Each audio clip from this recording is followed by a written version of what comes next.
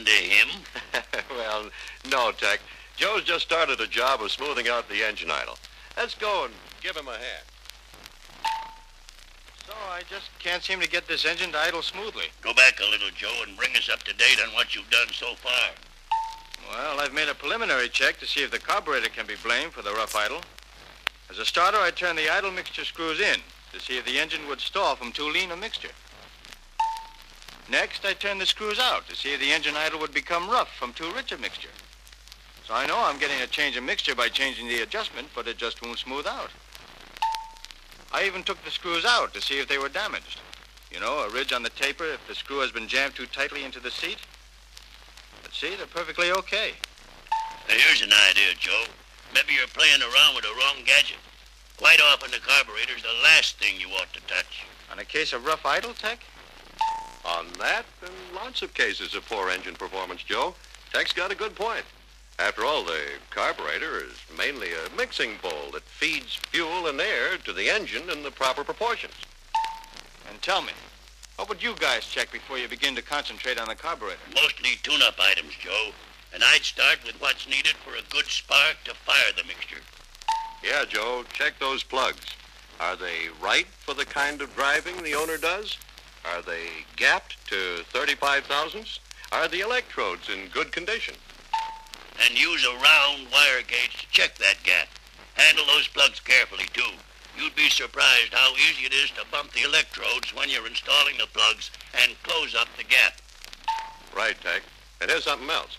Push the wires down fully on the spark plug terminals. Sometimes the rubber boot prevents a good connection. Push the wires firmly into the distributor cap towers, too. Good connections are vital. Then, push the rubber cups over the distributor towers. If the cups are too close to the ends of the wires when you make the connections, they may interfere with the connections. Never thought of that, Don. Good idea. Another thing, see that the distributor points are set at 18 thousandths.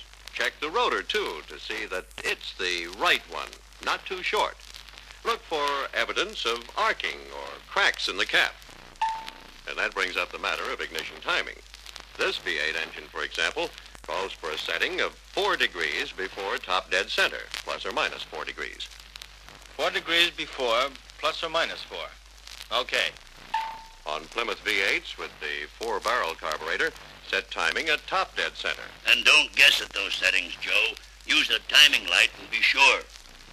Yeah, and use that light to make sure timing advances when the throttle opens. If it doesn't advance as it should, remove the distributor for thorough checking on a tester. Check both the mechanical and vacuum advance. Another point to check along the electrical line is reverse polarity due to incorrect connections of the primary leads at the coil. That'll cause weak ignition. Don ought to tell you how to spot that, Joe. Well, on Plymouth and Dodge, Joe, the lead from the coil negative terminal is connected to the ballast resistor. Another lead goes from the resistor to the primary terminal on the distributor. Now, in addition, the lead from the coil positive terminal goes to the horn relay. I see. That's for Plymouth and Dodge. Right. On DeSoto and Chrysler engines, the lead from the coil negative terminal should connect directly to the primary terminal on the distributor. But the lead from the positive terminal of the coil goes to the ballast resistor. Can you keep them straight? I think so, Don. You better keep them straight if you want to stay out of trouble. And here's something else. Look those leads over for loose connections, which could cause high resistance and result in poor ignition. Check around the ballast resistor especially. Okay, Tech. Will do.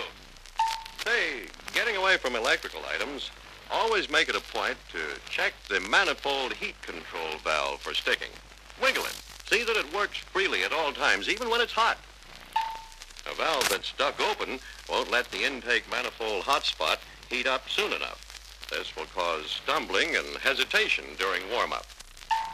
A valve that's stuck closed will cause the hot spot to overheat after the engine is warmed up. This will lead to loss of power, percolation, and hard, hot starting conditions. You can't check that heat valve too often, Joe. Look it over every time the car comes in. If necessary, free it up so it'll work easily. Okay. Any other tips? Yeah, Joe. Check for air leaks into the intake system.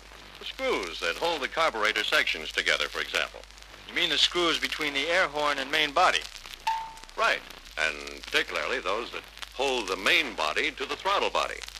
In addition, check the stud nuts holding the carburetor to the intake manifold to be sure they're tight. Now, besides that, check the manifold to cylinder head attaching bolts to see that they're good and snug. Anything that admits air will upset the mixture ratio and cause a rough engine idle. If the car's equipped with power brakes, better check for vacuum leak at the hose connection on the intake manifold and the brake unit. The brake pedal linkage might be improperly adjusted too. If so, the vacuum intake valve in the brake unit might be held partially open. That's a good suggestion, Tech. That could be a hard-to-find cause of a rough idle. If the engine uses mechanical tappets, it's always smart to check valve lash to see if it's up to specifications. That can upset valve action, and it needs to be right before idle will be smooth. Golly, I'm beginning to realize that there are a lot of possible causes of rough engine idle. You're so right, Joe. It's smart to check all these points first. Then you can concentrate on the carburetor. Keep in mind, Joe, that what you do for rough idle on this car, you do on any car. Follow the same general procedure, no matter what kind of carburetor's on the engine. You mean make the same general checks, whether it's a single, double, or four-barrel carburetor? Right. Also, whether it's a 6 or 8 cylinder job, with or without power flight. Suppose we look at the choke valve, Joe. As you know, we have to be sure the choke is wide open when the engine is warm before we can adjust engine idle speed. If the choke valve were not wide open, the engine would run on a mixture that's far too rich. This would cause poor fuel economy as well as rough idle. What would you do if the choke were not wide open?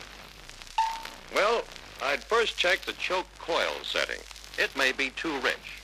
Besides that, the choke vacuum passage to the piston may be partially plugged by foreign matter. Or there could be an air leak at the plug in the end of the vacuum piston cylinder. That would prevent full vacuum being applied to the piston. Right. Now, you can test that by smearing some oil on the plug. If it's drawn in around the plug, you know there's a leak. In that case, replace the air horn. On 4-barrel carburetors, be sure the screws which hold the choke housing to the air horn are tight. I see. All these things, then, mean getting the right amount of heat to the choke coil so it'll work properly. Right, Joe. After you get through with the choke, you better see that the fast idle adjusting screw is off the fast idle cam. Good point, Tech. If that fast idle screw isn't off the cam when the choke valve is open, check the linkage for binding. You better check the adjustment of the choke connector rod, too. It could be off. Right. But for now, somebody please turn the record. Meanwhile, we'll look up at the tachometer to check the idle speed adjustment. Now, before you go any farther, Joe, here's a tip. Since this car is equipped with power flight, loosen the transmission throttle linkage temporarily. This will ensure a complete return of the carburetor throttle to the idle throttle position. Okay. Do we set the idle speed now? We sure do. With the engine at normal operating temperature and the tachometer connected, set the idle speed adjusting screw for an idle speed of 475 to 500 RPM. Finally, adjust the idle mixture screws to get the smoothest idle you can. Shoot for an idle you know the customer will find acceptable. And don't forget, adjusting the mixture screws might change the idle speed. So if necessary, go back to the idle adjusting screw and readjust it to get the proper idle speed. Tech's right. Remember that it takes a combination of the right idle speed setting and the proper mixture adjustment for the smoothest engine idle. After you get the correct idle speed, you can readjust the transmission throttle linkage and tighten it. Then, recheck your idle speed setting to be sure it didn't change. I see, Don. Is that about it on rough idle? Just one more thing, my boy. You still should check fast idle adjustment. Do this with the engine hot and by means of this fast idle adjusting screw. Don can give you the pitch. Yeah, with the ignition off, hold the choke valve closed. Open and close the throttle so the fast idle screw bears against the high point of the fast idle cam. Release the choke and then start the engine. Because the choke coil is hot, the choke valve will drop open. Adjust the fast idle screw to give a speed of 12 to 1400 RPM. Remember, setting fast idle too high causes a jerk when the transmission is engaged. Setting it too low causes stalling during warm-up. Boy, you fellas sure know your stuff. This engine idle's much smoother now. There's nothing else that could still cause rough idle, is there? Oh, yes, there is. How about it, Don? Oh, yeah, Joe. Sometimes you have to check the condition and the position of the throttle valves. If they've been damaged by careless handling or are set so that both of them don't close tightly, you won't get a smooth idle. There's a preliminary test you can make for misaligned throttle valves without having to remove the carburetor.